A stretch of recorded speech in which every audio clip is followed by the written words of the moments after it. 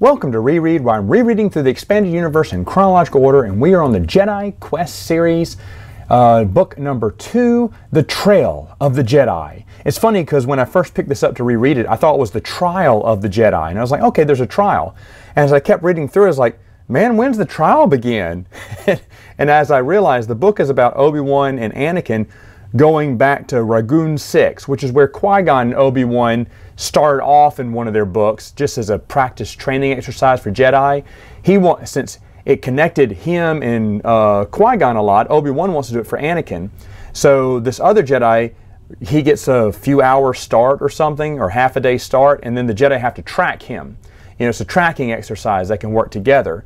And so they're following the trail of the Jedi. As I looked back at the cover and went, oh, trail, not trial. Whoops. Read it too fast there.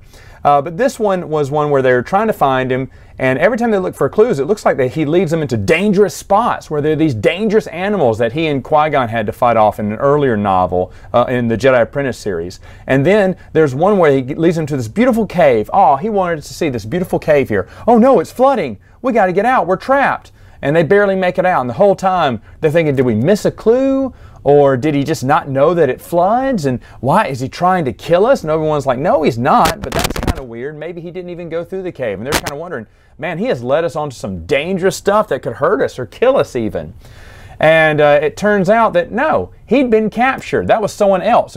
It's a planet full of bounty hunters sent by the new mysterious bad guy, Granta Omega, who is kind of going to be the overarching villain in the storyline. But anyway, Omega has sent all these bounty hunters after Anakin and Obi-Wan, and they're having to fend for themselves. Now, at first they don't know this. They run into a little girl who says, or younger girl I should say, who says she was with a group of students and they're all gone, and she thinks the bounty hunters are chasing after her. But it turns out that she and her younger brother, we find out later, are bounty hunters, and they're not very good at their job.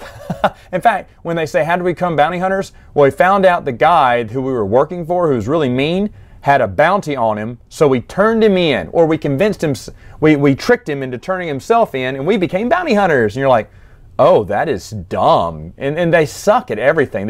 They try to outwit Obi-Wan and Kenobi. Even after getting busted, they try to outwit him again and get busted again. Like, whoops. Oh, well, all right, we'll go back to helping the Jedi. And you're thinking, man, you guys are pathetic. Well, yeah, even Granta Omega knows they're pathetic. I guess he just gave them a job so the other bounty hunters would, like, kill them off or something, because they're not very good. And they are just kids. They're around Anakin's age or maybe a little bit older. Either way, at the end, the kids go off, get turned into the authorities at Coruscant to be reinstituted into society, whatever, go to a boarding school or something. But Obi-Wan tells Anakin they probably won't, they'll probably weasel their way out of it and get out again. Who knows? I should also mention that and Granta Omega is the master of disguise. They actually see, I knew because I'd read it before, but there's a bounty hunter who's basically just lying there. The last bounty hunter they were looking for, they couldn't find him. And he says, oh, well, I got shot by something that stunned me. It stunned his legs, and he couldn't move. And so, like, but you got the bounty. Good for you. See you later. And you're thinking, that's Granta Omega. I remembered that. And then later on they find out, oh, no, Master of Disguise. Granta Omega was right there the whole time. But why did he put out the hit against the Jedi? We don't know. But Obi-Wan did find a Sith holocron. Oh, my goodness. On Granta's ship. So he's like, oh, no. And immediately they rule out that he's a Sith. Immediately. And obviously, Jude Watson was told, don't even hint that it's a Sith. Don't even hint that you have a Sith in there. There are no other Sith out there besides, Sidious and, well, now it would be Dooku. But they could have, it was like, instantly, he's like, Anakin goes, oh, you think he's a Sith? No, he's not a Sith. If he was a Sith, we would have felt it. The Sith have been among you the whole time. You didn't know for years. So it looks like they can cloak themselves really good, Obi-Wan.